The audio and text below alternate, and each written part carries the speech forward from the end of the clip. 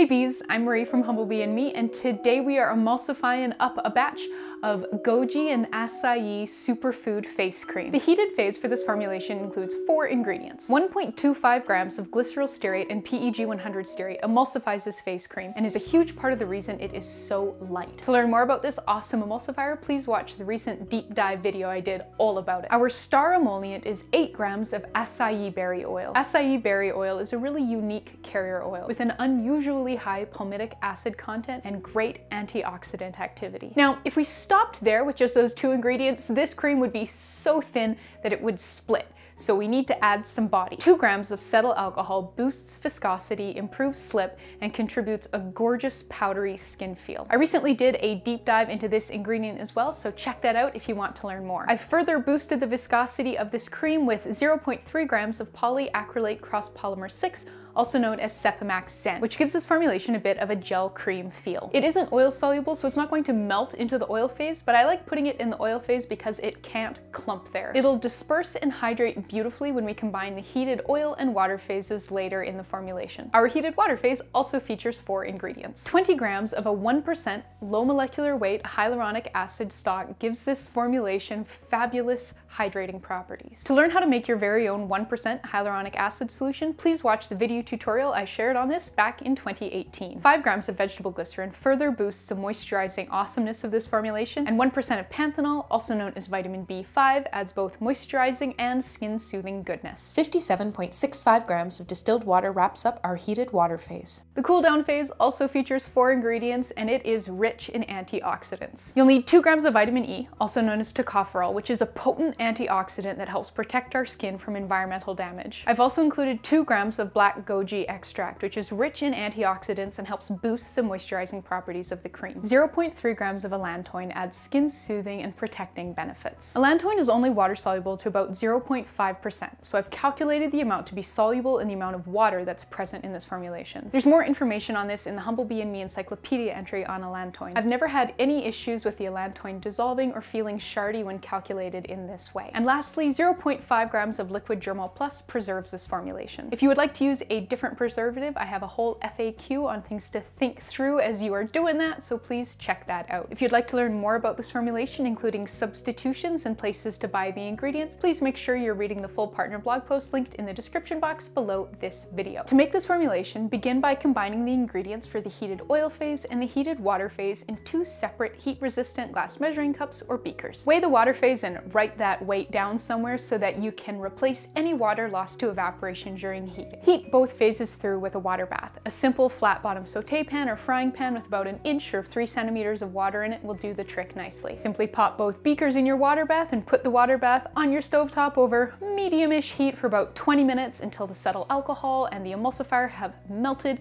and both phases are the same temperature. When you're done with heating, remove the water bath from the heat and then remove your phases from the water bath. Weigh the water phase and use a bit of preheated distilled water to top it back up to that weight you wrote down earlier. Up next, pour the water phase into the oil phase. Give that a bit of a stir and then grab your immersion blender. Blend the emulsion for about 1 minute and then switch back to hand stirring. You'll need to be pretty diligent with the hand stirring until the mixture has gained some viscosity so it doesn't split on you. But once you have reached trace, you can set the emulsion aside and just kind of come back and stir it every 5 minutes or so until it has cooled to room temperature. While the emulsion is cooling, weigh out your cool down phase into a small bowl if you haven't done that already. Once the cream has cooled to room temperature, add a dollop of it to that little bowl with your cool down phase and whisk to combine. Once that mixture is nice and smooth, scrape it back into the big batch of lotion and stir to combine, and that's pretty much it. For packaging, this emulsion is thin enough to work in a treatment pump bottle, but it would also work well in a normal pump bottle or a squeeze tube. I think it's a bit thin for a jar or a tub, but that will work in a pinch. Use this Goji and açaí superfood face cream as you'd use